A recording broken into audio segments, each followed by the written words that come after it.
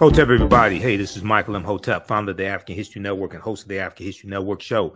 I'm here with one of our esteemed scholars when it comes to African history, African American history. You've heard him on the African History Network show before. I'm talking about the one and only Dr. Molefi Kete Asante. Hotep, brother, how you doing today? Hotep, Imhotep, I'm very good. I'm blessed, and I'm ready to be on this very popular show. Yes, we've certainly heard about your work and appreciate the work that you're doing. It's essential. Absolutely, absolutely, and as well as with you, man. And I've been inspired by you. Also, probably the first time I saw you on TV was on Tony Brown's Journal. Yeah, wow. Back in the early 1990s, man. You one of the few people who remember that. But oh, Tony had me on periodically. That's yeah. Right. Tony Brown's Journal, and I grew up watching Tony Brown's Journal because my parents watched it. Yeah, so that's how I learned about him. Every Sunday, 4 p.m. I think it's 4 or 5 p.m. PBS here in Detroit. That's how I learned about you. I love it. All right. So, many people have seen the interviews I've done with Anthony Browder as well as Dr. Charles Finch, and we were talking about the documentary from executive producer Jada Pinkett-Smith. Is in the African Queens series. It's on Netflix, and the trailer dealing with the installment dealing with Queen Cleopatra VII caused a lot of controversy, a lot of Arab backlash, anti-African backlash, things like this. So it came out May 10th, 2023. I've seen it. And I thought it was fantastic. I know you did a lecture recently dealing with Queen Cleopatra, this documentary, and the Arab anti-Blackness backlash, things like this. So I want to have this conversation with you today on this topic. So let me ask you a question, brother. Have you seen this documentary yet on Netflix? I have not seen the documentary. Okay. So my issue is not the documentary per se. I mean, and I would like to see it. I mean, I'm not opposed to see it. I want to see it. Yes. But not the issue. The issue is, for me, a problem of racial hatred of African people, as expressed by the Arab indignation about an African woman playing the role of Cleopatra. That's the issue. The issue is it is time for African people to resist the incredible encroachment of Arab nationalism onto African culture and the attempt to erase African people from Africa's own history, particularly on the land of Africa itself. So it's a serious problem, and it's not just a problem of a movie. It is actually what's happening in Sudan right now. It's the same issue. I mean, the Arab stations are saying that Sudan is an original part of Arabia, of course. So this is what they're saying today, yesterday. So in Arabic, they are having a real strong resistance to Africa asserting itself. And I'm of course one of those people who believe that we have to resist any attempt to falsify the record of African history. So that's where this debate comes with me, how to deal with this question and how to raise this question in a proper context so that African people, not just here in the diaspora, but also on the continent of Africa, began to take up their own intellectual and scholarly arms to fight against this encroachment.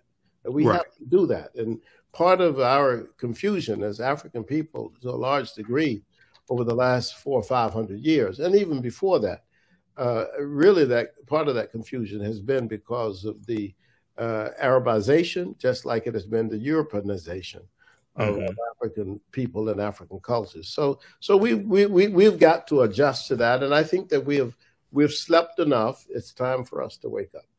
Okay, we've slept enough. It's time for us to wake up.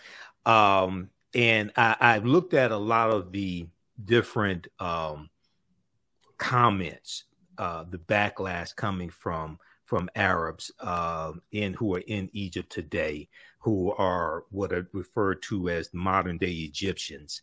And I know in your lecture, you made the distinction between Egyptian being citizenship, as in the modern term, Egyptian today, and understanding an Egyptian in the past when it would be what we would call ancient Kemet, things of this nature.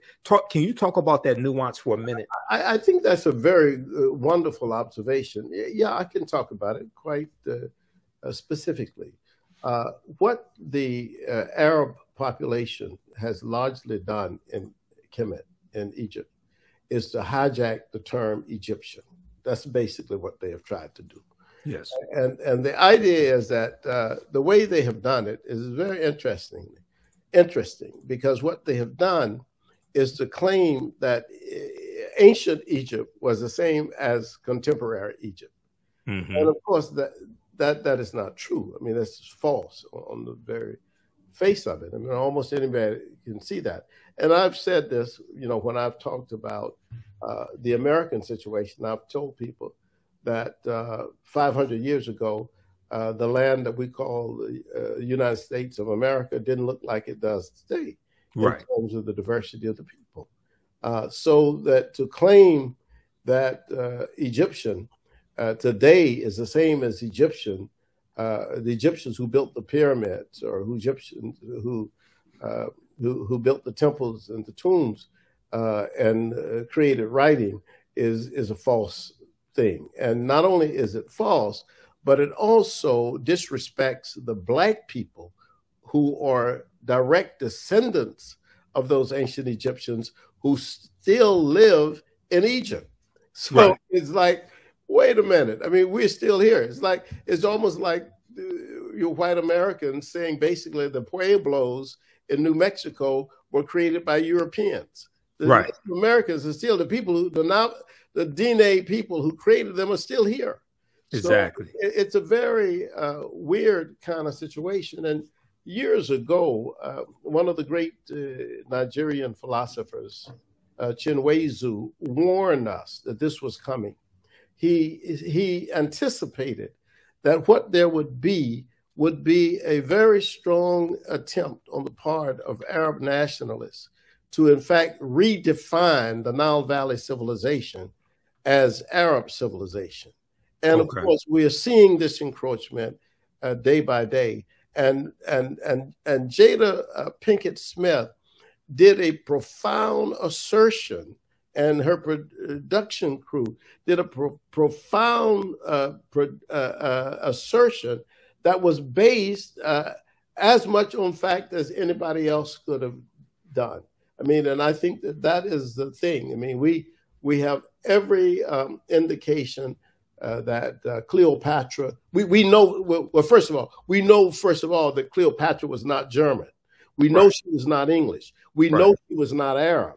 In fact, we know that we don't even have an Arab population in Kemet in large numbers until the 7th century, right? This era. So we know these facts. I mean, and you have a guy like Zahi Hawass, who basically is a salesperson. That's what I call him. He has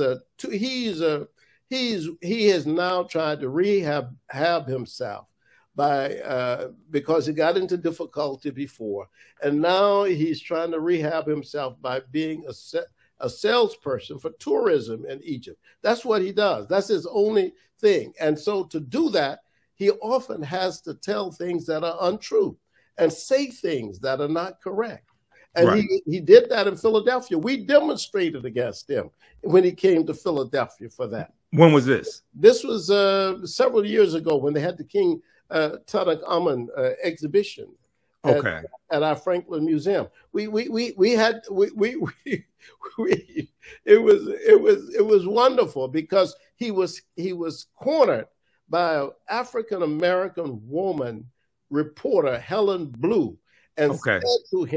she said to him, Mr. Hawaz, why do you keep saying that King Tut was not black? Was he black? And then he simply, out of exasperation, said, yes, he was black. So leave me alone, basically. You see what I'm saying? So then what I've followed him. I've watched his work. His work is to be drama for Egypt. And the drama for Egypt really creates excitement in European countries for, well, I need to go and see what Hawass has seen. He's right. But there are no Arabs in ancient Egypt. There's no population of them. Cleopatra could never have been an Arab. That was not possible, you see. Exactly. So exactly. It's a very, very strange situation. And the smartest thing, and I wrote this in my book, I wrote a book called Culture and Customs of Egypt. And this book was published several years ago, maybe 15 to 20 years ago. And I tried to put this business to rest at that time. And for a long time, I thought we had really solved this issue with history. This is a historical situation. It's not a situation that Black people are having some opinion about something. This is a historical fact, you know. So let's deal with the historical facts. And that's what I've tried to do with the whole question of Cleopatra, you see. Right, exactly. So I want to show this timeline of history here just very briefly for people who may not be familiar with this information. And then I want to show you a couple articles here, because I've been dealing with this on the African History Network show as well. And, you know, I'll have people who I guess they're Arabs who will, you know, make these anti-Black statements and different things of this nature. But first off, if we look here, let me flip over here. Okay, so this is a timeline of dealing with global African history that I use. This one here is from past.org, blackpast.org. They have about 6,000 pages of articles dealing with African history and African-American history. But if we just look at this here briefly. Okay, so 332 BC, that's an important date that we need to understand. 332 BCE, before the Common Era. You have Alexander the Greek, or Alexander the Great. He conquers Egypt, okay? And then we know he dies in 323 BC. And one of his generals, Ptolemy I Soter-Lagi, becomes ruler of Egypt, okay? When we look at, we go down, we don't see the Arabs come in until 639 AD, okay? Now, Cleopatra VII was born in 69 BCE, before the Common Era, 69 BCE. So she's born about close to 700 years before the Arabs invade in Egypt. All right. So what I saw in some videos, like on social media, some comments, things like this, Arabs who are there today, whose citizenship is Egyptian, were claiming that Black people were trying to steal their heritage. Or go ahead. It's the direct opposite. Yes. No. It's not Black people trying to steal Arab heritage. It's the Arabs trying to steal Black people's heritage. Exactly. No, come on. No. You know, it's one of these weird worlds. I mean, yes. In fact, what we have to say, and this is very interesting, and I've had this debate for 40 years with many people from that part of the world. What we have to say is that there was conquest. That's true. That is correct. The Arabs did come in, and they came in actually at the invitation of African people. The African people asked the Arabs to come in and help them throw off the Romans, because after the death of Cleopatra, the Romans took over.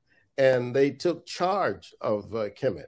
And after so many 100 years, the Arab military was growing strong because of Islam. They had battled many people and conquered many people. So they were asked to come and help throw off the Romans, which they did. And the general was called Amir el-Az. El-Az stayed. He decided that Egypt was a good place. Why go back to the desert? This is a very, I'm in the fertile territory of the Nile River. Let's just stay here. And then, of course, brought many, many Arab people into Egypt. And that began the domination of the culture and the enforcement, of course, of the Islamic religion. But it was the Arab conquest of Egypt that really created this whole commercial notion of taking over the creative innovations of African people and claiming them as Arab creations. Arabs didn't build the pyramids. Arabs didn't build the tombs. They didn't build the temples. They didn't create writing. None of that is attributable to the Arab population. Exactly. And it's important to note that the ancient Kemetic people, the ancient Kemites, they stopped building pyramids in the toward the end of the 6th dynasty. Okay. They stopped building pyramids somewhere around 2300 BC, something like that. Okay. Long before the Arabs come in, long before the Romans come in, long before the Greeks come in. Absolutely. You know, and if we really want to deal with it, even before the people called Hebrews was said to have come into Egypt, the Africans have stopped building pyramids also. Okay, absolutely. Yeah. So this is all about, and this is why I think your channel is a good channel. African history. I mean, it's all about correcting these impressions that were based on the idea that African people had been conquered, that we had been enslaved. And so people took advantage of the situation that African people found themselves in.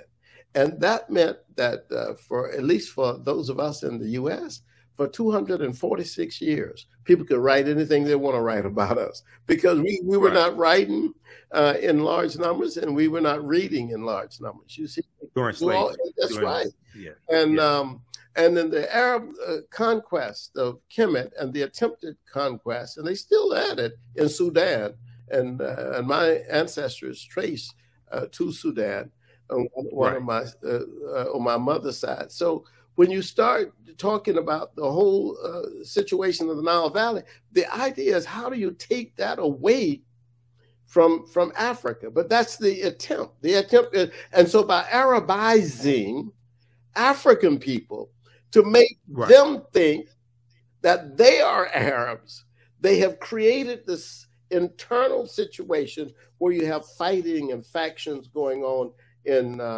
places like Sudan and still in southern Egypt as well as in Chad and Niger and so on. Those areas are volatile, and they're volatile because there's some people who say, well, I don't mind being Muslim, but I don't want to be an Arab. You know, I have my own language. I have my own grandmother, my own grandfather, but they want to make me an Arab, and they want to change my name, change my language, and do all of that. But people are saying, you know, let me be, if you say that I'm a Muslim, that's fine. But don't make me an Arab. And don't say that I'm Arab. And don't punish me because I don't take your name or I don't use your language and so forth. So this is a question of the notion of Arab supremacy over African people. This is why it's almost like it's not inherent, but it is endemic to the Arab notion of the relationship between Africans and Arab people. And that notion is that African people are below Arabs. That's a negative notion that cannot be allowed to exist in the 21st century. And we have to fight it. And this is why I came out with a lecture on Jada Pinkett-Smith, because whenever celebrities are brave enough, like Kevin Hart or her, say these kind of things, and they're not scholars. They just know what the general plausibility is. I mean, what's probable. I mean, the fact that Cleopatra, for example, was a descendant of a Greek leader doesn't mean much after 300 years. I mean, it's almost like I was telling somebody, and I said this often, that in my own family, I have people who maybe 4 generations ago had white paternity, some white man in the family, but they're not. If you look at them today, they're not white. So you can have Greek paternity 300 years ago, and still your complexion today will be black. You see what I'm saying? So we don't. That's a debate that is ridiculous. It doesn't make any sense to me. And some people say, "Well, she was of Greek descent." Yeah, and Henry Louis Gates says 30% of all African Americans have white paternity. They are of white descent because of the rape of the enslaved African women on the plantations. So you got 30% of us have that, but today we don't go around saying we're white. This is not a. That's not, right. Yeah, so most of us don't. Yeah, most of us don't. Some of us may think Michael, like Clarence Thomas, but you know, me. You were very correct. I get your point though. But you're right. I can't get too passionate about this because you're right. I can be proven wrong on that. But I think basically what I'm saying is that the debate about what complexion Cleopatra is. I mean, the plausible thing, the most likely thing is that she was number one of dark complexion. That's the most plausible, given the fact that that the Greeks were just a ruling class in Kemet at the time, and they ruled for 300 years. At least that particular family ruled for 300 years. But that particular family, as a Greek family, I am sure, I don't know, but I am sure they had African people in that family. They had to have. They're in an African country. They are surrounded by African people. They're ruling and serving and working and fighting in the army that's basically African army. Wait a minute. And you're telling me for 300 years, this pure Greek white family ruled in Egypt and there were no blackness in there? No, that's not true. And in fact, Arsinoe, the fourth, who was Cleopatra's sister, has been proven to be of African descent. So exactly, I'm gonna show an article that deals with that. Absolutely, the BBC had a documentary dealing with that.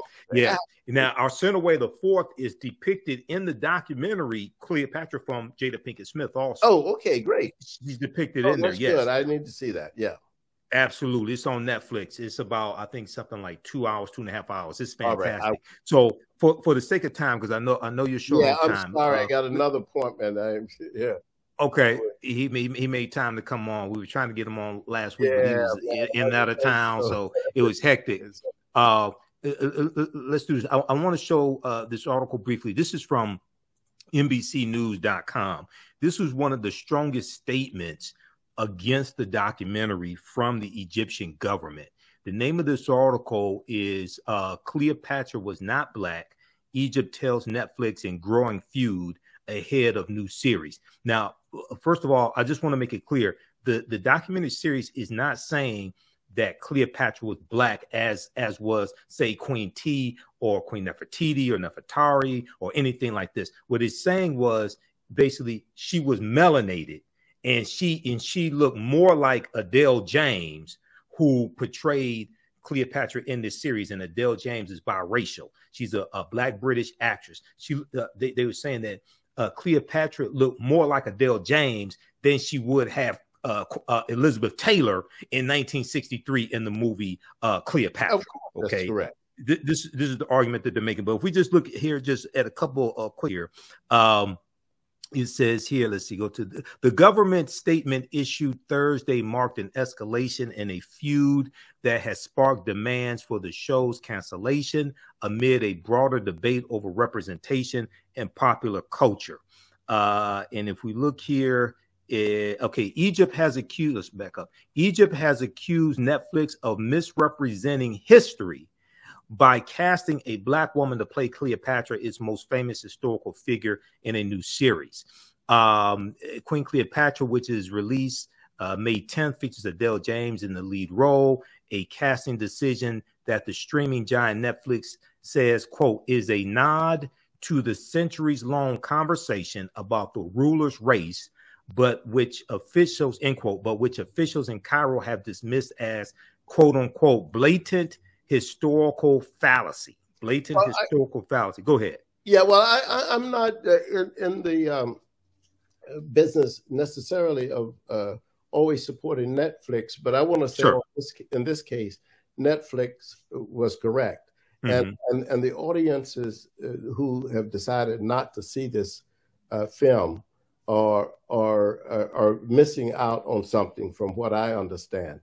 Yes. Because of this controversy. But the Egyptian government is wrong. No government can take some sort of action to try to dictate history. And that's basically what they're doing. This is a very fascistic operation. I've been to Egypt 10 or 12 times. I've taken hundreds of people to Egypt, and I've seen Egypt.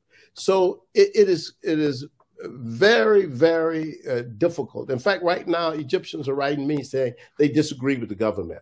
You know what I'm saying? Yes. I got people writing me saying, because I made this statement, and I'll make it here.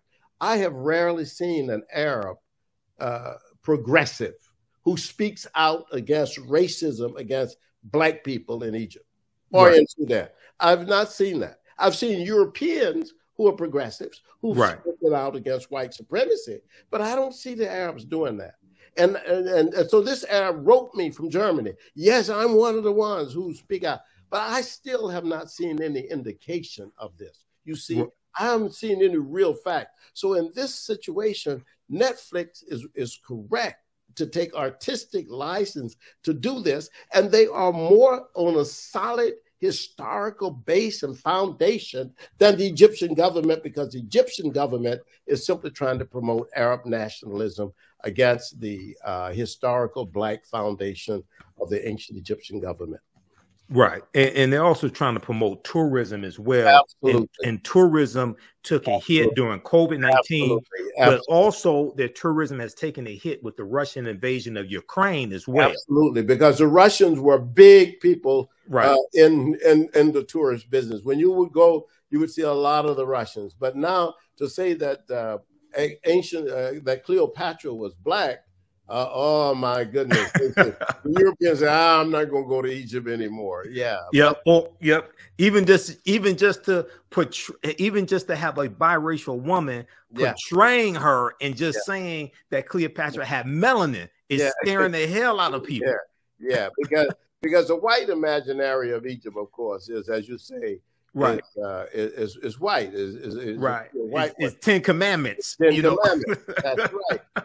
And of course, even in the 10 Commandments, they don't have, at least they don't go with Cleopatra as an Arab. You see, they at least the Europeans put her in as an English woman, a British woman. So, but we still but this. Well, they show Nefertari. Absolutely.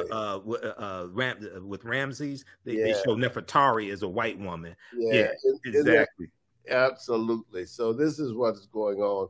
But I think we have to do a number of things. Maulana Karenga used to say that Cleopatra was basically unremarkable as a leader anyway.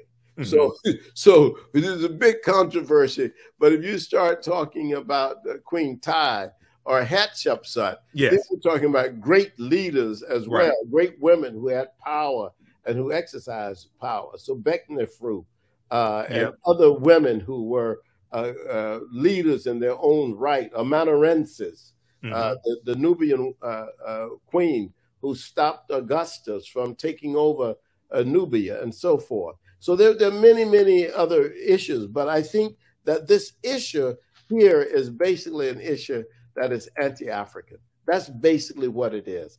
And I think that we just have to keep saying, look, no Arab was ever a pharaoh in Egypt. No Arab was ever could ever be Cleopatra, because that was not true. Even if you say she had Greek descent, she also most likely had African ancestry as well. And then we also know that Arabic is not indigenous to Africa as a language. It's not. It's an African language now, just like English is an African language now, and French. But it was not an African language. Absolutely. This article here, because I was on KBLA 1580 AM, which is Tavis Smiley's radio station in Southern California. I was on this past Tuesday on the Danny Morrison show, and one of the things we talked about was this documentary series and some of the history of Queen Cleopatra VII, etc. This article here from the Washington Post is a really good article by Bethany Butler. Was Cleopatra black? We're asking the wrong question. Now, one of the things I talked about this on Roland Martin Unfiltered, and some other shows I've been on, and in my interviews with Tony Browder as well as Dr. Anthony Finch. The racial classification of black and white are contemporary terms. Absolutely. Contemporary classification, 17th century, 18th century, things like this. Back at this time, 69 BC, they don't have those classifications. Absolutely. Okay? So it's just important to understand that nuance. But something very, we're trying to look at, a lot of people are trying to look at this history from over 2,000 years ago through the contemporary lens of race today. But something very important in this article is a statement from Jada Pinkett-Smith, and it's on Netflix's companion website called Tudum, Tudum. I think I'm pronouncing that correctly. It's on the third page here. I'm going to go to this because it helps clear up a lot of this confusion, because even in the documentary series, once again, they're not saying Cleopatra was black. More so, they're saying she wasn't white. Okay, so, but it's, let's see here. Pinkett-Smith told Netflix's companion website, Tudum, that the goal of African Queens, with the documentary series African Queens, which launched earlier this year, 2023, with a look at the 17th century ruler Nzinga, that was good also, that one, was to share underrepresented stories about historical women who were so powerful and were the backbone of African nations. She said, we don't often get to see or hear stories about Black queens, and that was really important for me as well as for my daughter, and just for my community to be able to know those stories, because these are tons of them, because there are tons of them, Jada Pinkett-Smith said. Comment on that for a minute. There's another quote that I want to get to. Go ahead, brother. Well, yeah, I mean, I think that she's definitely right. I mean, I don't, and I think that the whole question of what is, I mean, when you start talking about Africanity, the argument that is most likely to be sustainable is that Cleopatra was certainly an African woman. And, if you're in Africa for 300, your ancestors are in Africa for 300 years. Right. What you are culturally an African person. And I think that the ancient, Greeks were very interesting, because they did not try to appropriate Egypt at first. They learned from Egypt. They learned, and in fact, they wanted. In fact, Alexander himself. I mean, 300 years earlier than Cleopatra, wanted the oracles of Kemet to recognize him as one of the sons of God. I mean, this is very Alexander. Traditional, you see, yeah. So it's not we don't have an argument with the Greeks, and even the contemporary Greeks don't argue these issues. Right. This is the Arab issue. This is Arab imperialism in Africa. And Dr. Sally Ann Ashton, a PhD from Cambridge and an Egyptologist, has argued that most of these arguments are agendas of white supremacy. But I argue that this is an agenda of Arab supremacy. The idea is we cannot, they don't, number one, they basically have persecuted, oppressed, suppressed, and brutalized African people, dark-skinned people in Egypt and in Sudan, and now they cannot stand the fact that on the American nation, on the American side, that Africa, a woman of African descent, has said what is correct. That, hey, wait a minute, I'm suggesting that this African queen is significant as an African person, and we come in all complexions. I mean, as right, we're the most diverse group of people on the face of the earth. I mean, right. In Africa, I've seen all kinds of people in Africa. You know, this is the African population is light, it's dark, it's brown, it's red, it's yellow. We have everything on the continent. And if exactly. you travel, they will see this. There's no argument. Why is there an argument? There's only an argument because this is a person who because Jada Pinkett-Smith has said, and her production people have said, look, this actress represents Cleopatra. And I think it's just as legitimate, more legitimate than having Elizabeth Taylor to do it.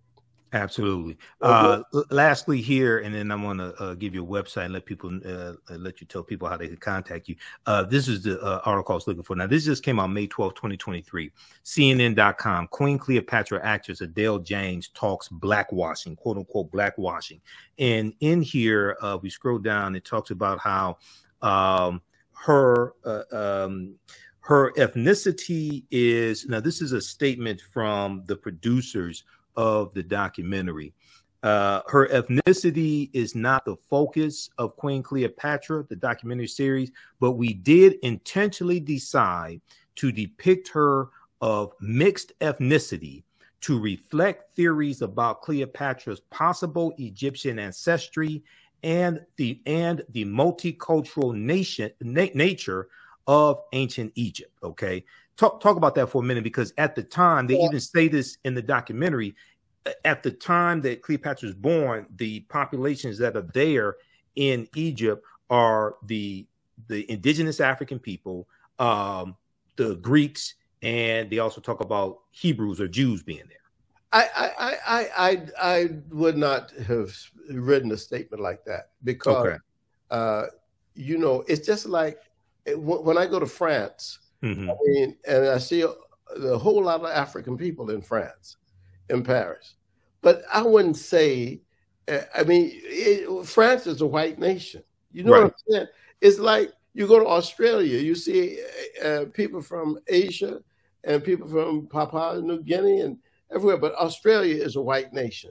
So ancient Kemet in 300 BC was a black nation. Yes, it was conquered by Alexander's army, and they imposed a Greek rulership over that black nation. Over a black nation, right? Yes, right. Don't confuse matters. It became more multi-ethnic later as more Greeks came, as later in the Romans era, the Roman, yes, and the Persians, and many people came. But the further you go backwards, the blacker the country is. Oh, correct. Yes, absolutely, absolutely. All right. I know you're short on time, brother. Tell people how they can contact you, and then we've got your website that I'm gonna pull up right here as well. Let people know how they can contact you if they want to bring you in to do a lecture or anything like that. All right. Thank you very much. All right, but let me tell you, you got my website, Molefi Kete Asante.com. Yes, and you can also see our lectures at our think tank, the Molefi Kete Asante Institute. It's Okay. MKA Institute lecture series. And if you go to YouTube, you'll see our lectures as well. We appreciate you very much, Michael. Thank you. All right, brother. All right, brother. It's good to catch up with you. Good to talk to you again. Hotep. All right, Hotep. All right, brother. Peace. Peace. All right, everybody. He has to run. He has another commitment. Don't go anywhere. We have more information for you as well. And I'm teaching on Saturdays, I teach my online history classes as well. Ancient Kemet, the Moors, and the Ma'afa, understanding the transatlantic slave trade, what they didn't teach you in school. So we have a session of that coming up at 2 p.m. Eastern Standard Time today, May 20th, 2023. And we'll give you information about that. And we're going to do a free session of the class today. So you can register for that at our website, TheAHNShow.com, TheAHNShow.com. I'm going to post a link here. And you can register for the full 12 weeks. Actually, it's about 14 weeks this time around. You can register for the full 14-week online course. We deal with thousands of years of history and what leads up to the transatlantic slave trade taking place. And I do a PowerPoint presentation. We have book references, articles, video clips, etc. So that was Dr. Molefi Kete Asante that we just spoke with. And he was the he used to be the chair of the Afro-American Studies Department at Temple University in Philadelphia. He has written over 100 books dealing with African history, African American history, and probably about 500 articles or so as well. So he's one of our esteemed scholars. All right, how's everybody doing today? Share this broadcast on your social media platforms. Invite your friends to tune in as well. And go to our website, TheAfricanHistoryNetwork.com, TheAfricanHistoryNetwork.com. We have information dealing with our a radio show, the African History Network show, our classes, all that there. If you want to support the African History Network, you can do so. $ the AHN show through Cash App, $ the AHN show through Cash App, also through PayPal, paypal.me/the AHN show.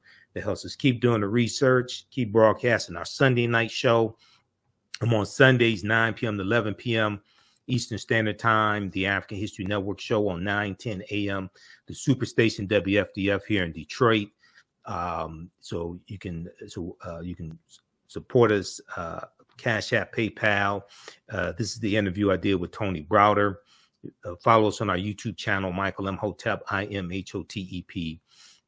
But on Saturdays, I teach Ancient Kemet, one of the original names for Egypt, Ancient Kemet, the Moors, and the Ma'afa, understanding the transatlantic slave trade, what they didn't teach you in school. So the class is regularly $130. It's on sale $60. You can register for the full course. We do the sessions live. All the sessions are archived and recorded. So you can go back and watch them anytime, even a year from now, 2 years from now, you can go back and watch the entire course. Okay. We're going to do, so register for the full course. And then we also would do a free class session today as well. So we'll have that link available here in just a minute at our website, TheAfricanHistoryNetwork.com. Now on Sundays, I teach Black resistance movements from the Haitian Revolution, U.S. Civil War, Civil Rights Movement, and Black Power Movement. That class is 2 p.m. to 4 p.m. Eastern Standard Time. And we deal with history from 1800 to 1968. Okay. Fantastic class. We deal with history chronologically to understand what happened to us after slavery ended and what led up to the Civil War taking place. What were the laws and policies put in place after slavery ended? And what brought us to where we are today to understand where we need to go from here. Your understanding of politics is directly related to your understanding of history. I'm a historian. I've been studying history for 31 years. I'm also a political commentator as well. You see me on Roland Martin Unfiltered on Fridays. I was just on yesterday. So you see me on Roland Martin Unfiltered, as well as for Raji Muhammad's show, The Culture. And I'm there providing historical analysis and political analysis. All right. So give us a thumbs up, give us a heart, give us a like on this broadcast. We posted the link. You can register for these online classes. We also have a bundle pack, a course bundle. We could register for both classes for $80 is discounted. That's a $300 value, and you can register for both classes for $80 right now. You can also use this information with your children. I would say the content is PG-13. Okay. All right. Now, just to give you a brief overview of this class that I teach, it developed from a 4.5-hour lecture that I did in 2014 called Understanding the Transatlantic Slave Trade, what they didn't teach you in school.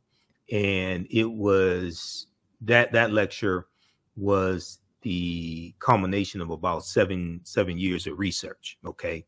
But when we study the transatlantic slave trade, we can't start studying our history in slavery. We have to deal with the 800-year occupation of Europe by the Africans known as the Moors. And we have to understand this history chronologically, what leads up to the transatlantic slave trade taking place. So we can't start in 1441 with the Portuguese going into Mauritania. We can't start in 1619 in Virginia, okay, or Hampton, Virginia. We can't start there. And it's also important to note that African people were in the land that we call the United States of America going back at least 51,700 years ago. Okay, so and you have to deal with the 800-year occupation of Europe by the Africans known as the Moors, because the Portuguese are the first ones involved in the transatlantic slave trade. The Spanish are the second ones involved. And Columbus is using nautical instruments that's based upon technology that the Moors introduced into Europe. And the teachings that the Moors take into Europe are going to bring Europe out of the Dark Ages. Okay. And the Moors are taking the teachings from ancient Kemet, ancient Egypt, into the Nile Valley region of Africa. And these teachings are going to save Europe. Okay. And if it had not been for the teachings from the Moors, probably millions more people would have died from the Black Death, the bubonic plague that hits Europe in spurts from 1347 Common Era AD to 1400. So this course not only deals with the transatlantic slave trade, but thousands of years of history that leads up to the transatlantic slave trade taking place. All right, so it's important for us to understand that African people are the original people of North, Central, and South America, and have been in the land that we call the United States of America at least 51,700 years ago. So we look at things. So there's about seven books that we use as a reference. And I show you excerpts of the book on the screen. You don't have to buy any of these books to follow along in class. There's about 80 articles that we'll look at. We show that to you on the screen as well. This book right here, The First Americans Were Africans, Documented Evidence, from one of my friends, Dr. David Imhotep. Many of you have seen the interviews I've done with Dr. David Imhotep over the years. His book is backed up by 713 footnotes and 7 peer-reviewed articles. On page 14 of his book, he deals with evidence. He deals with a discovery in Allendale County, South Carolina, that documents an African presence in the Americas going back at least 51,700 years ago. Okay. This was discovered by Dr. Albert Goodyear, who's an archaeologist at the University of South Carolina. They found 13 different types of evidence thoroughly documenting an African presence in the Americas dating back at least 51,700 years ago. They found artifacts, architecture, campsites, carvings, Egyptian writings, footprints in lava, genetic M174D haploid groups dealing with DNA and genetics. They found linguistics, paintings, skulls, skeletons, structures, and tools. They found 13 different types of evidence thoroughly documenting an African presence in this country going back at least 51,700 years ago. This is long before the transatlantic slave trade. This does not mean that the transatlantic slave trade did not happen.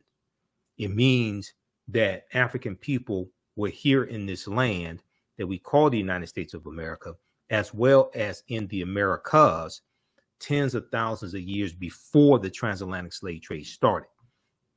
And this is why it's so important for us to understand this history, because if you think that you first came to this land conquered and shackled and chained by Europeans, okay, then you're going to be psychologically damaged from that. The truth of the matter is this was our land stolen from us. African people were here even before Native Americans came into existence. So now this is an article from ScienceDaily.com. ScienceDaily.com has articles dealing with science, archaeological discoveries, different things like this. This is an article about this discovery that Dr. Albert Goodyear made. It's from November 18, 2004. It's called New Evidence Puts Man in North America 50,000 years ago. New evidence puts man in North America 50,000 years ago. And in the article, it says, this is a summary of the article, okay? It says that radiocarbon tests of carbonized plant remains were where artifacts were unearthed last May.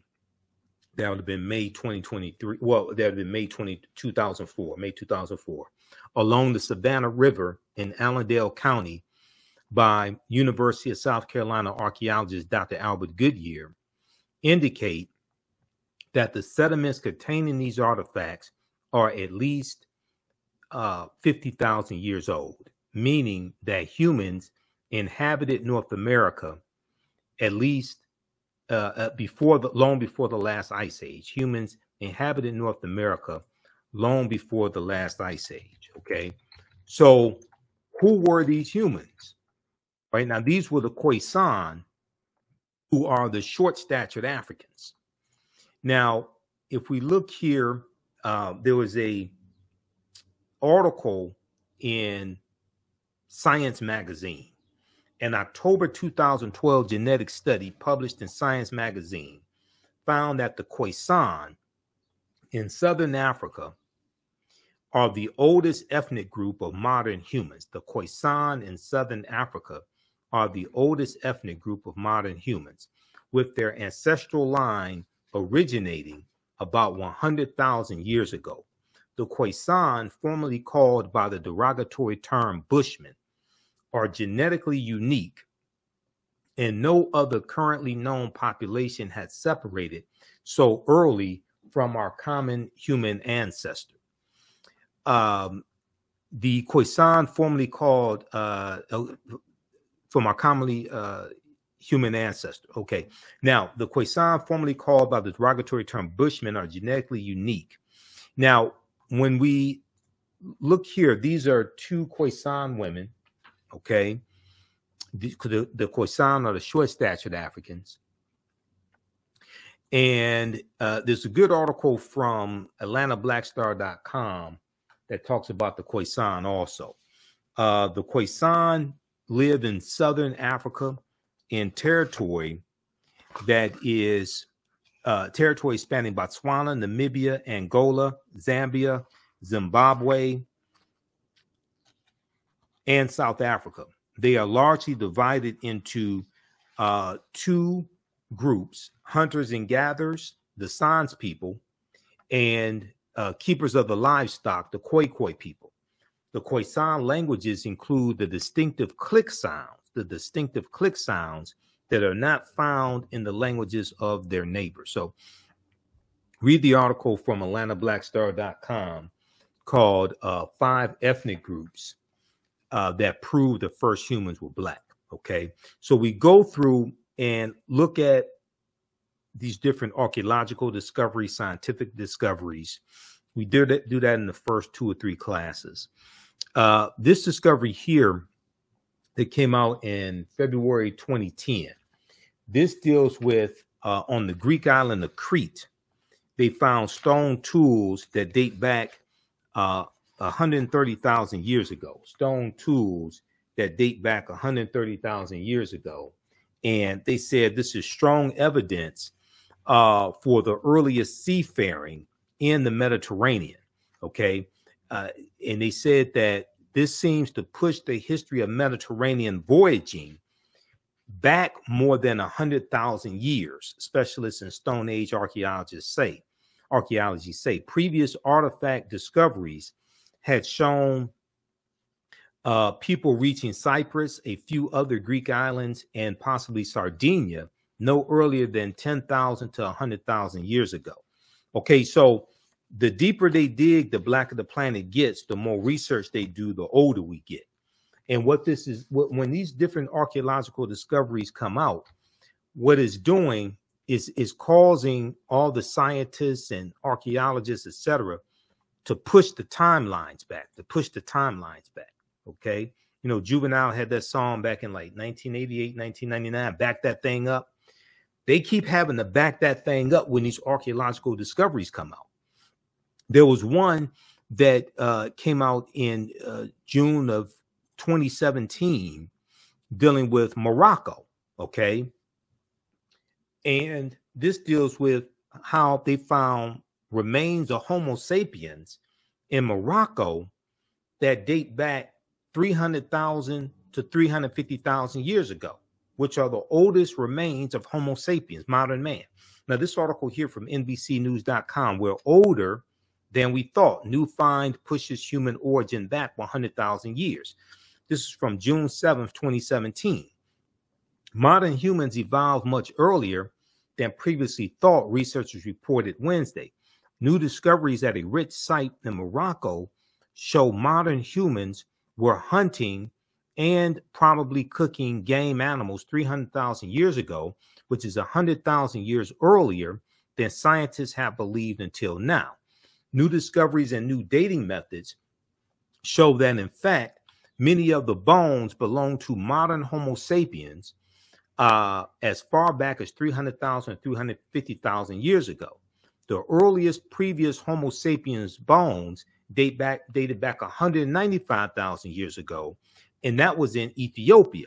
This pushes this timeline back over 100,000 years ago, and 100,000 years prior to 195,000 years ago, or so. It pushes the timeline back, and what they're realizing now is that Africans migrated out of the Nile Valley region of Africa much earlier than previously thought. Okay, much earlier than previously thought.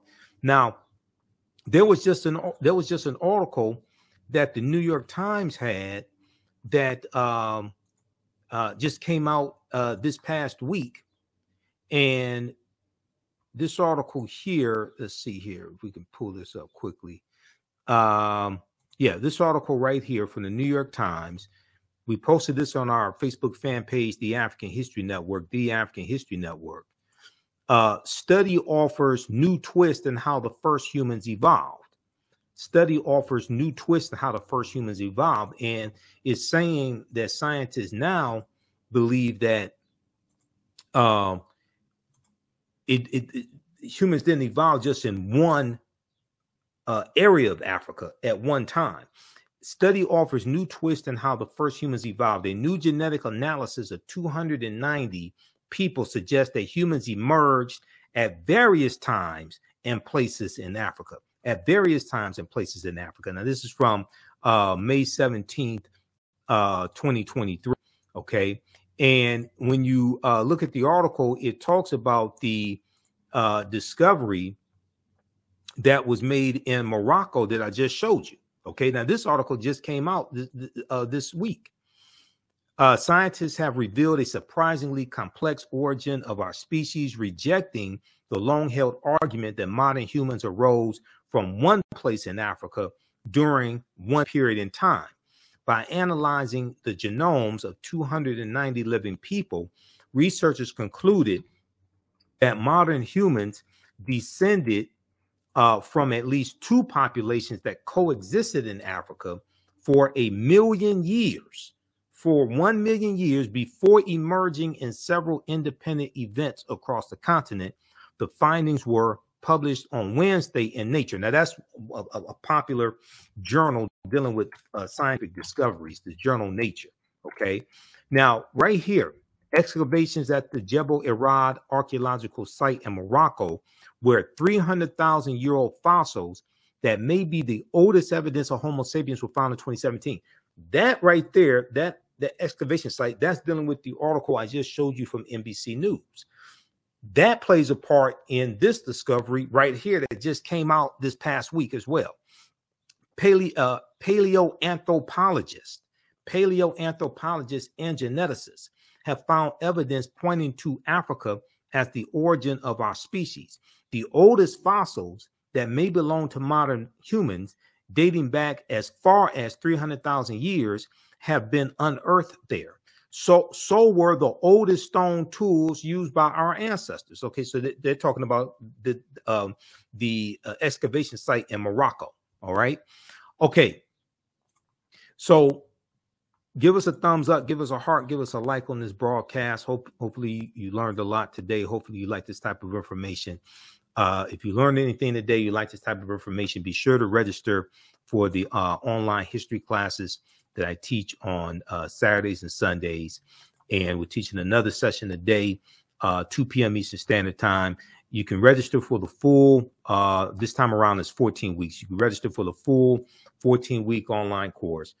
You can go back and watch the previous sessions that are archived, because we do them live. All the sessions are archived and recorded.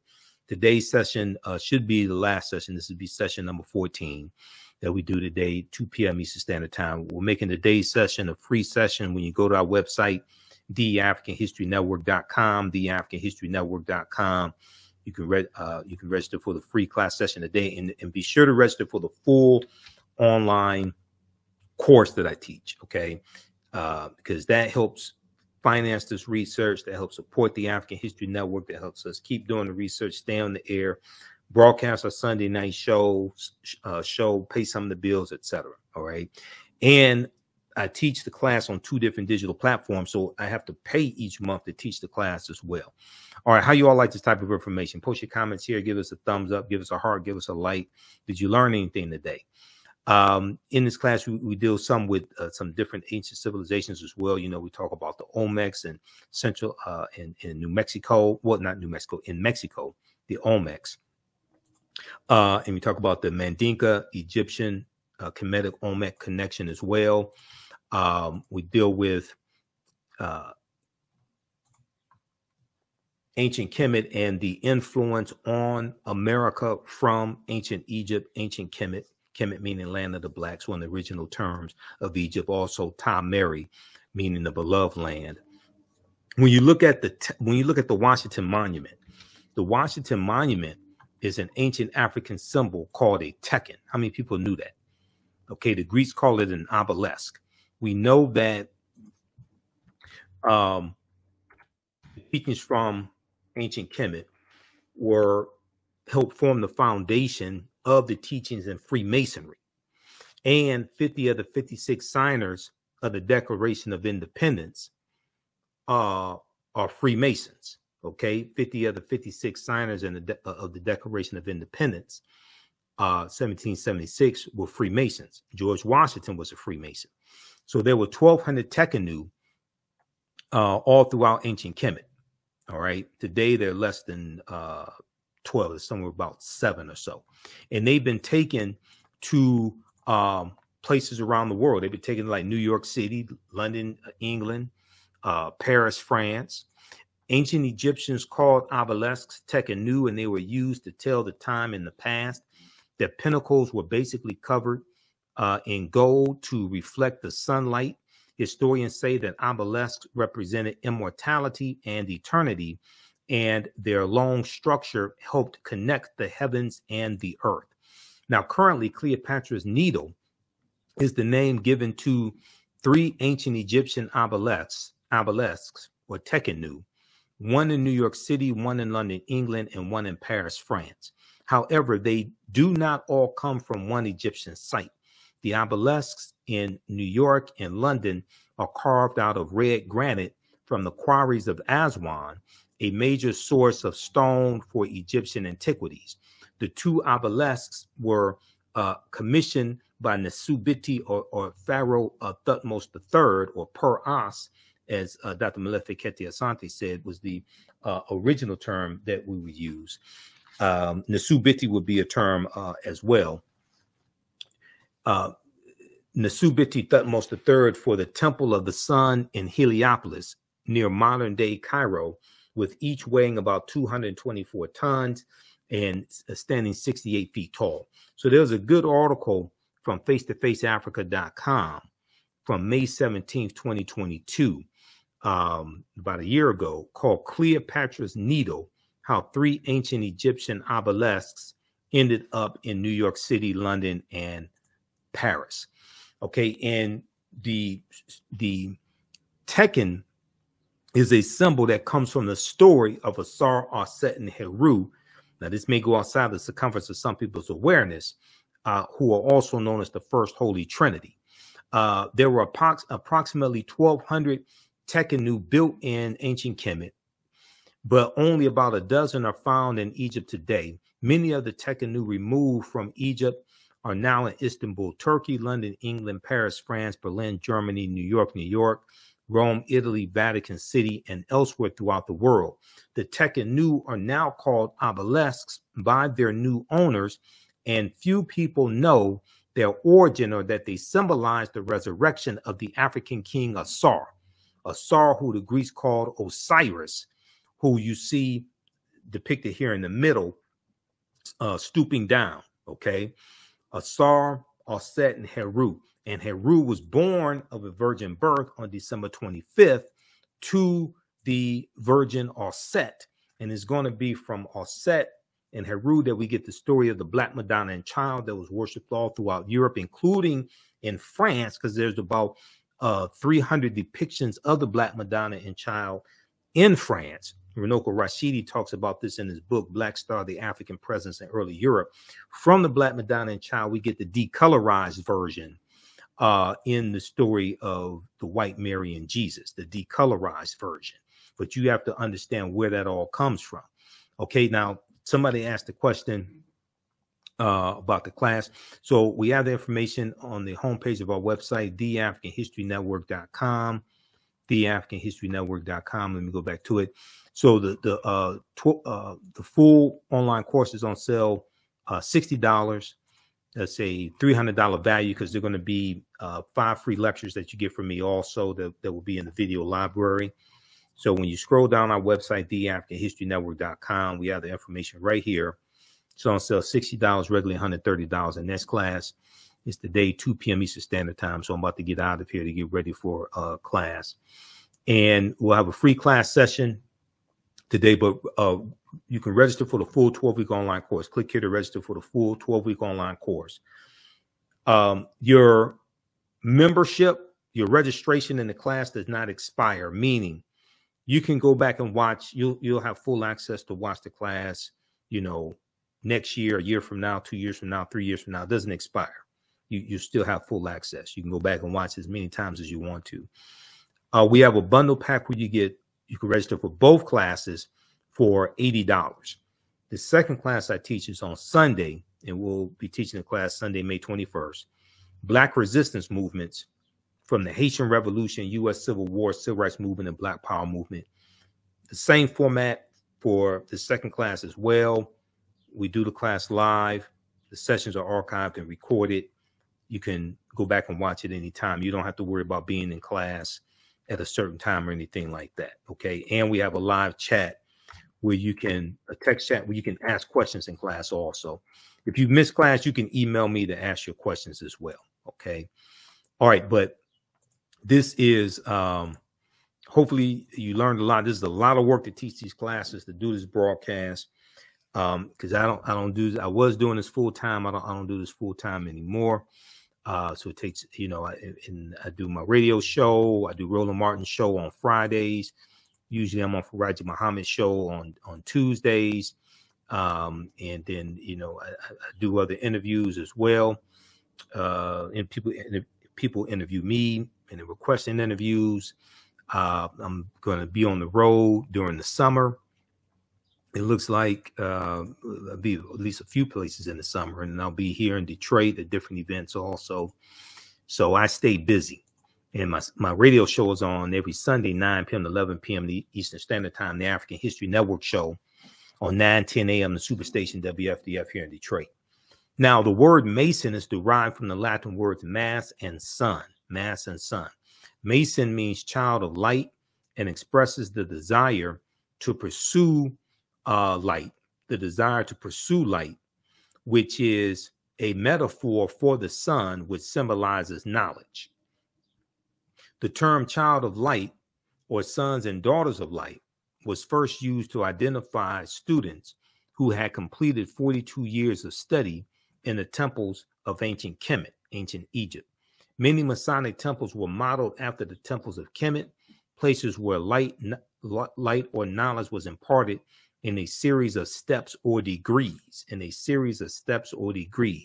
This comes from page 18 and 32 of Egypt on the Potomac by Tony Browder. And I just interviewed Tony about 4 weeks ago, and we were talking about why Nile Valley civilization matters, why Nile Valley civilization history matters, and we talked about Queen Cleopatra a little bit as well.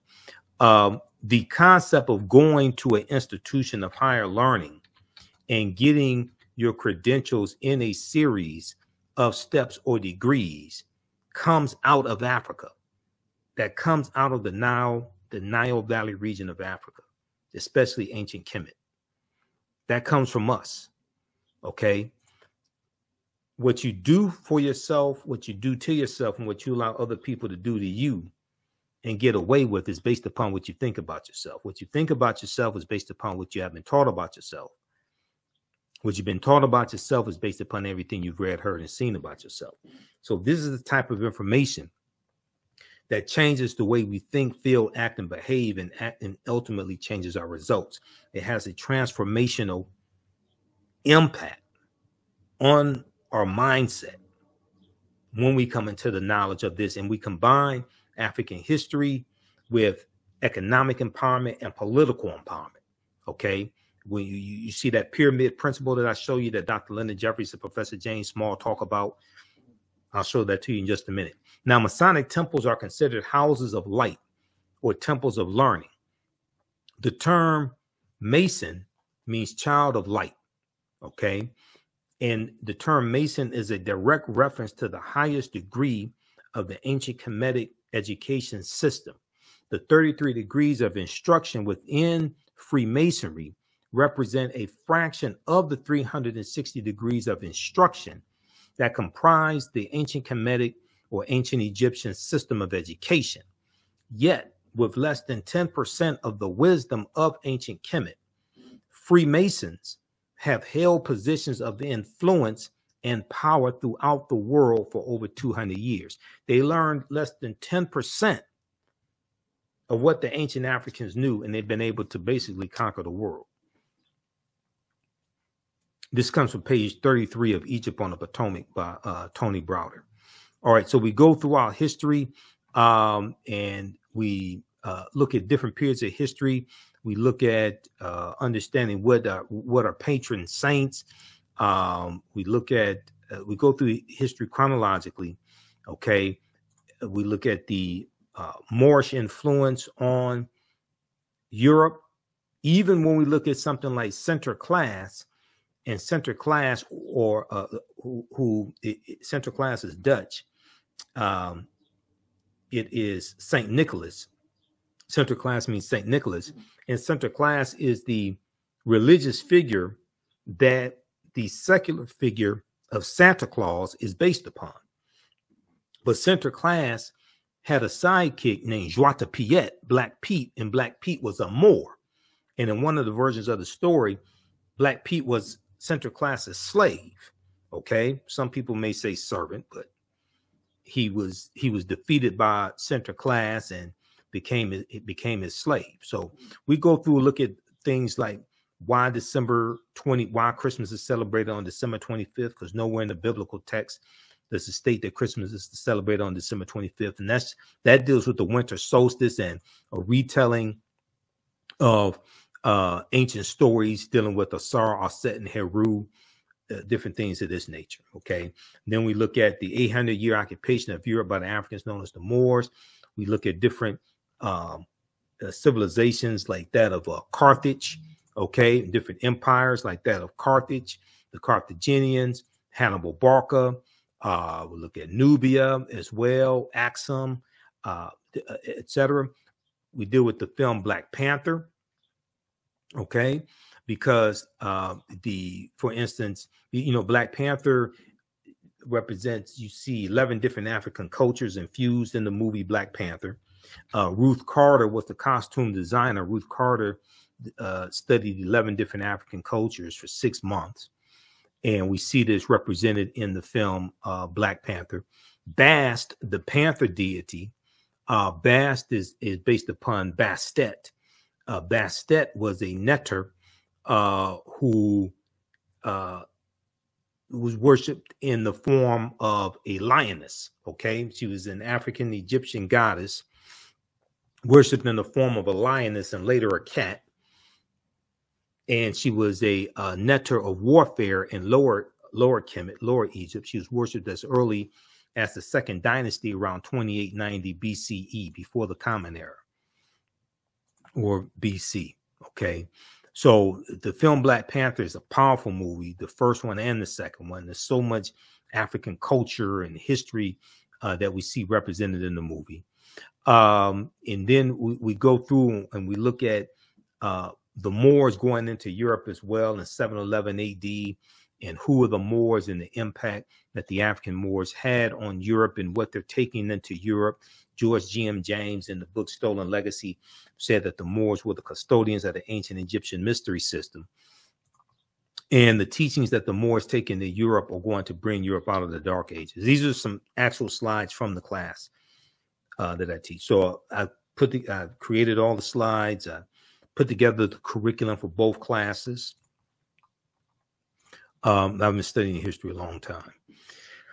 We talk about 711 AD. General Tariq ibn Ziyad goes in and conquers Spain, the Iberian Peninsula, and the Moors are going to settle in the southern portion of what today we call Spain. Okay, and he's going to he and his cavalry, they're going to conquer. They go into the Spanish city of Toledo, and they are going to end the European dominance of the Iberian Peninsula, because it's under the control of the Vandals and the Visigoths at this time. This is who he's fighting against, especially the Visigoths.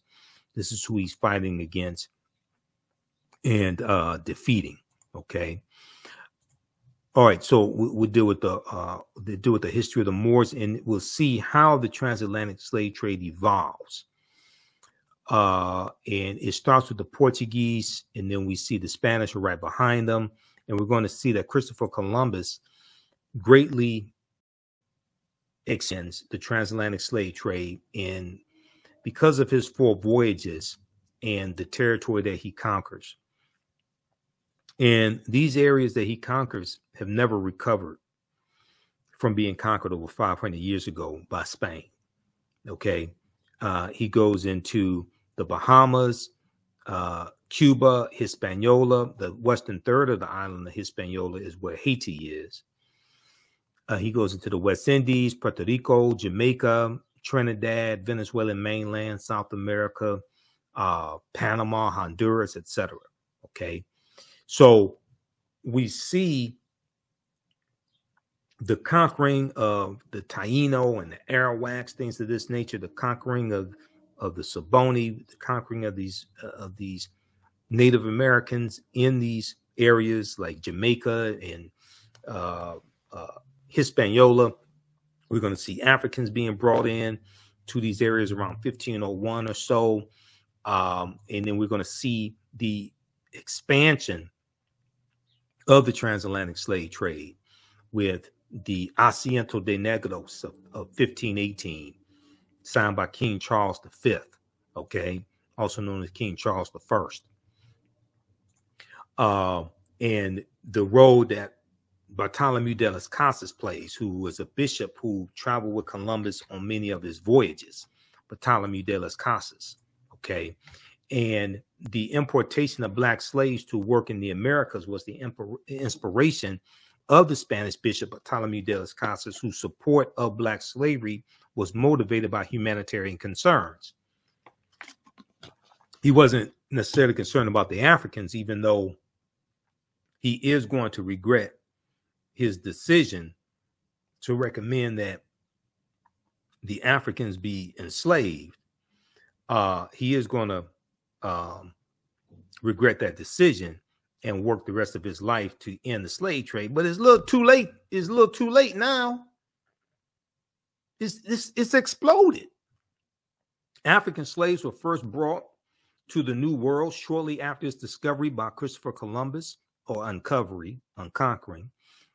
Upon his arrival in the Bahamas, Columbus himself captured 7 of the natives for their education, quote unquote, their education on his return to Spain. However, the slave trade proper only began in 1518 when the first black cargo direct from Africa landed in the West Indies. So when they look at 1518, they're talking about the Asiento de Negros signed by King Charles V. Okay. Now, the transatlantic slave trade goes back to 1441, then start in 1518. But some timelines or some maps that you look at will look at 1518 as a starting point. They're really trying to,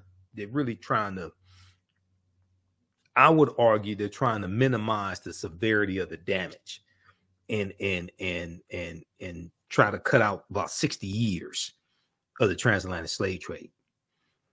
Bartolomé de las Casas argued that the enslavement of Africans and even of some whites, proving that in the early period, slavery did not operate according to exclusive racial demarcations, would save the indigenous Amerindian populations, which were not only dying out, but engaging in large-scale resistance as they opposed their excessively harsh conditions. As a result, King Charles V, King of Spain, agreed to the Asiento de Negros, or slave trading license of 1518. He signed this August of 1518, which later represented the most coveted prize in European wars, as it gave to those who possessed a monopoly in slave trading. You can't talk about the transatlantic slave trade and not talk about the Asiento de Negros. How many people have never heard of the Asiento?